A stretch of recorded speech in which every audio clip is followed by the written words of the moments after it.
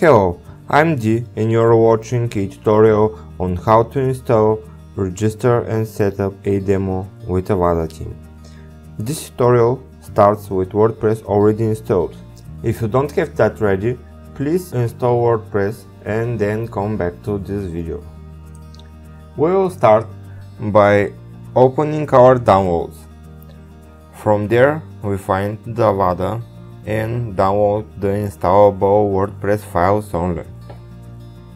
When that's ready, we'll open our WordPress website, appearance, themes, add new, upload a theme, and we'll choose the file in our PC or Mac.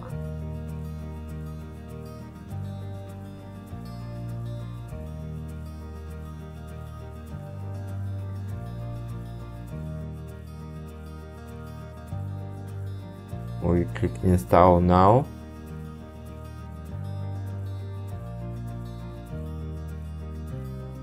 After the theme is uploaded, we will get the welcome to Avada screen.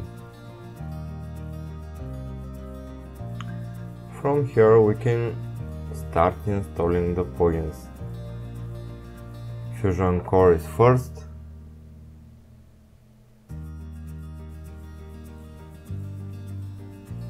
When that's ready, we will continue with the rest of the plugins. And I just want to note here that appearance install plugins and Avada install plugins are basically the same thing, and you can install the required plugins from those places.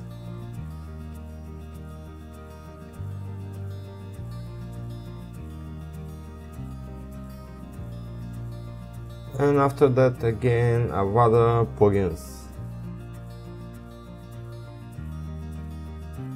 I will activate Fusion Core because I missed to do that.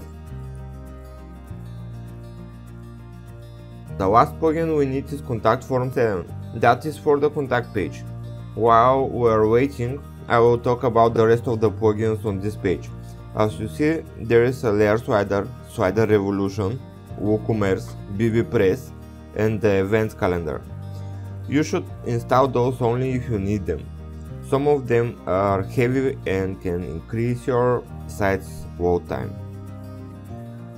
When the last plugin is ready, we can register the theme. Avada product registration. Generate a token. If you are logged in to your Avada account, you should see this page. Here we are going to add a token name, and the only thing we have to check here is view your Avada account username. The rest are set up already.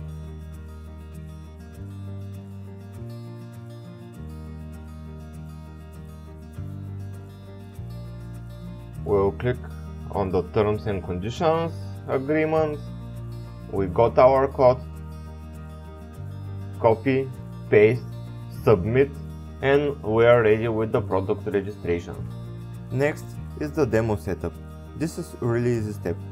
Click on install demos.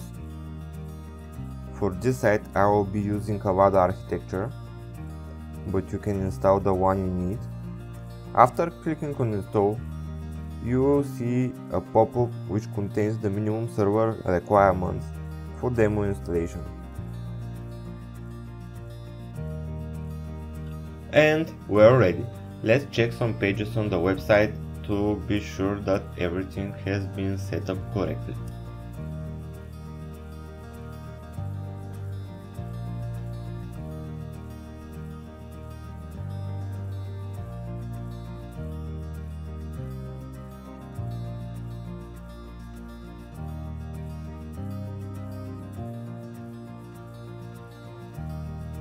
Yes, the site is looking really great.